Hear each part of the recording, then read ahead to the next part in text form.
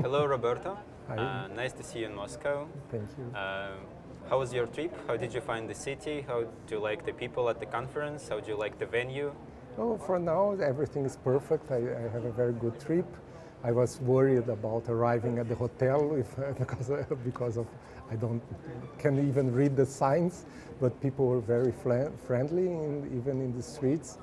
Yesterday, I did some sightseeing, went to the Kremlin, to the main attractions.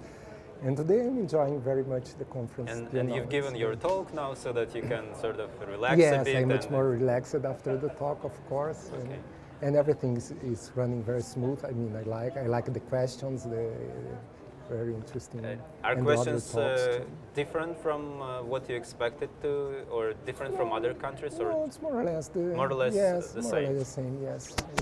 So our crowd is like international crowd. Yeah, exactly. Yeah, no difference. It's funny. There are some people that are very inside Lua that have very technical questions. There are some people that are kind of what it's Lua. I mean, it's You're the same. the leading Lua architect, so you design many parts of the language. You think about the future of the language. You drive the language forward. But do you actually code in Lua yourself? Code in Lua? Yes. Yes, Lua. yes, I use it for. Do you do it a lot? More or less. Usually, when I need a scripting language, I use Lua more than other languages, mainly because I'm not a big fan in the sense that people should use Lua for everything. I think there's things that are better in Lua. There are things that are better in Python. I mean, each language has its own niche, I think. So, but for me, Lua, it's much easier because I know everything. I don't have to check the manual. So yes, because you kind of wrote the manual. Yes, exactly. You're a super user. Yeah. So when you use the language, what are parts of the language which you like most, and which are parts of the language which maybe irritate you, maybe you dislike, even though you created the language?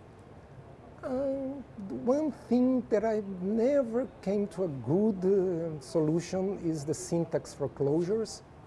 Everybody complain about that, and I agree that it's kind of too verbose, but I never came to a better or a good compromise to So you would love to use more closures on day-to-day basis in your code? No, I do use, but I would like to write less when I use them. But what do you like about Lua? Like, what parts are maybe you are proud of? I like very much this part of higher order functions, this functional aspect of the language.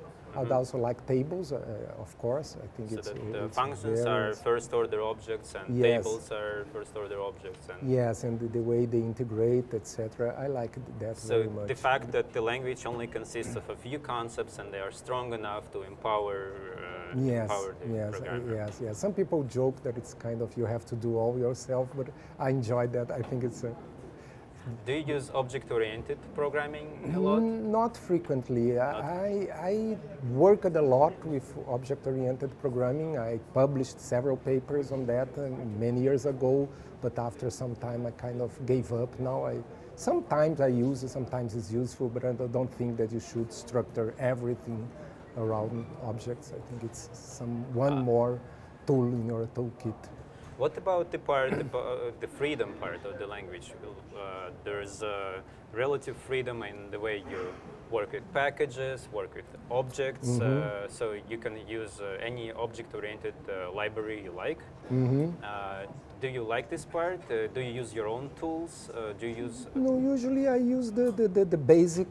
There is a basic scheme that you don't need any extra tools, like it's in the book. And usually when I use object-oriented programming, I do just the basics. I don't use extra tools. But I like this flexibility, I think, specifically for the kind of things that Lua is used, like embedding in other software. I think it's very convenient that you can adapt. Freedom. Yes, you can adapt the object model to the application you have. If you had to name a third party or a library for Lua that you could use or like praise, would you have a name to praise? LPEG, of course, that I designed.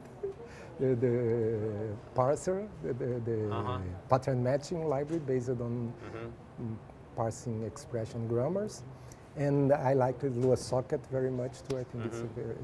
If you had a chance to begin creating the language from scratch, what would you do differently? What parts are the legacy parts you would probably drop?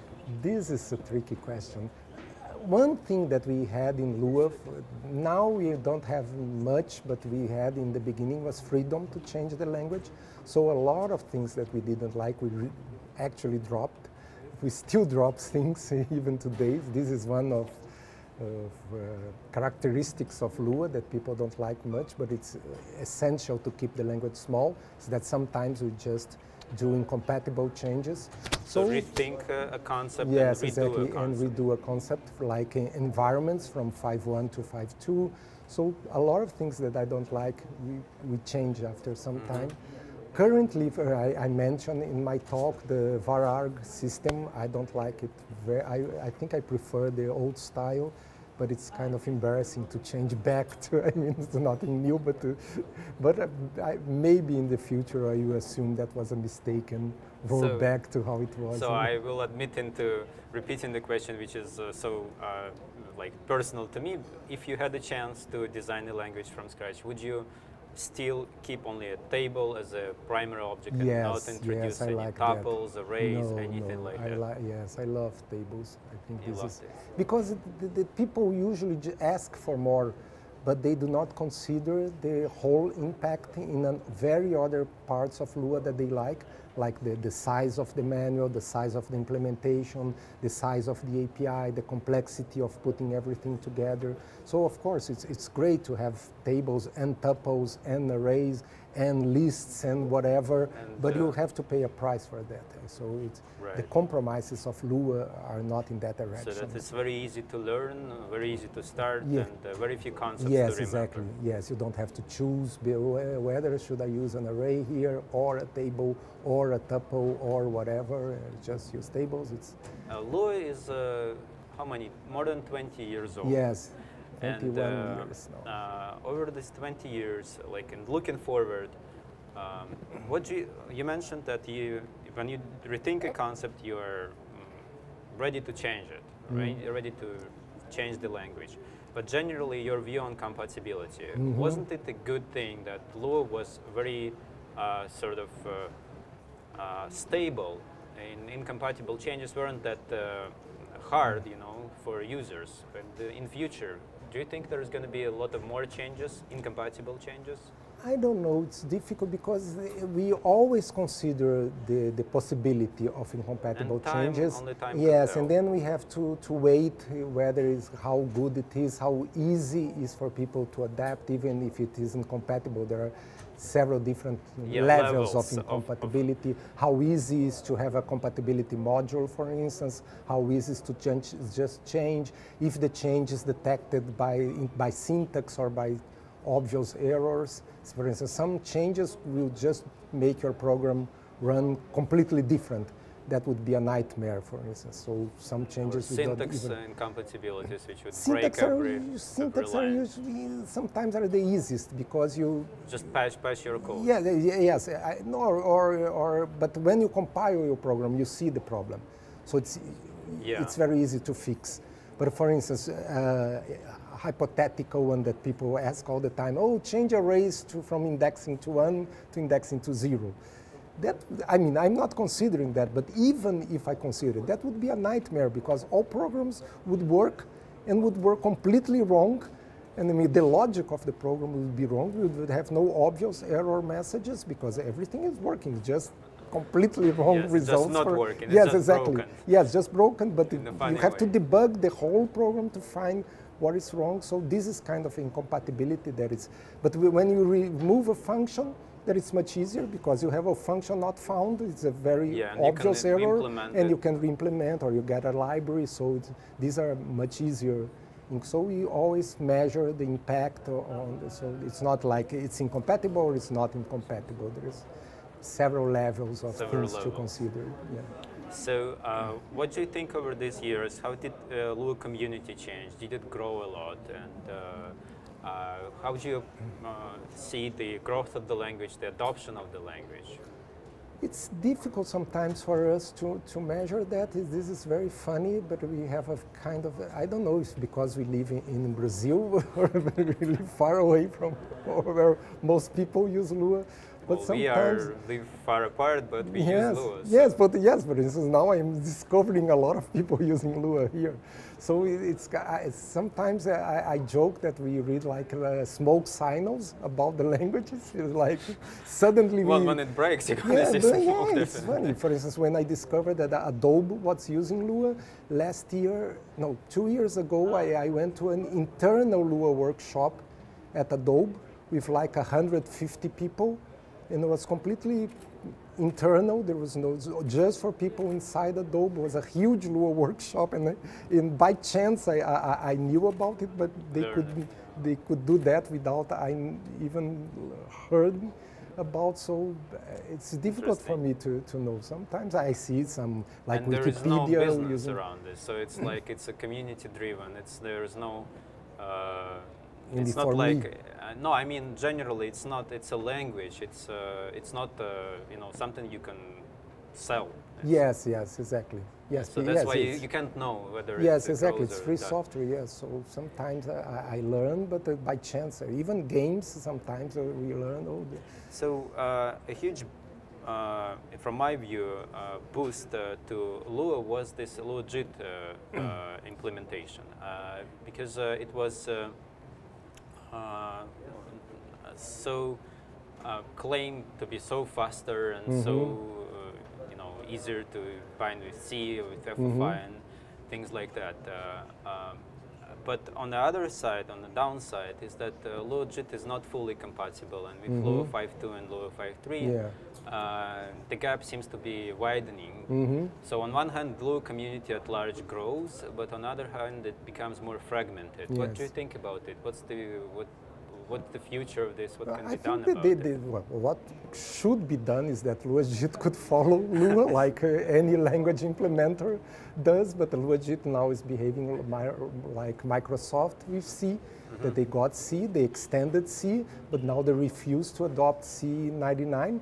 They stick with C89, and everybody else is using C99, but Microsoft is not. Microsoft is a big vendor of C, so a lot of people. But what would be the solution? But eventually, the world converges around standards, like they should, yes, they should, but. And it also has to do with standardization as well, because I'm in the database world, and in the database we have SQL 92, SQL 99 standard, and then SQL 2003. And I know very few vendors who implement actually SQL 2003 fully, because it's such a big standard. It's so it has to be like both sides. So they have to converge. Yes, but I don't know. In the case of Lua, it's not bigger than it was. It's just, I mean, I think maybe he's afraid of incompatibilities, but I don't know. I mean, it's difficult to. Okay. So, speaking of users of Lua, what is the maybe most surprising use of the language that you know? I mean, maybe most unexpected. This is somehow frequent question. Yeah. All uses for me are kind of in the beginning it was unexpected. For instance, this use of Lua in games, this was complete. A lot of people ask if we developed Lua for games. We didn't. We didn't even think about games in the beginning. It was a big surprise when people started adopting Lua, and again was like smoke signals.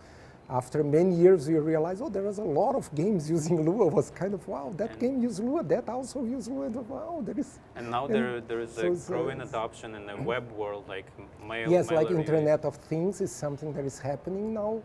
The adoption of Lua, I see a lot of signs, small smoke signs of, for instance, just last week, Intel released the development kit for Internet of Things that support Lua.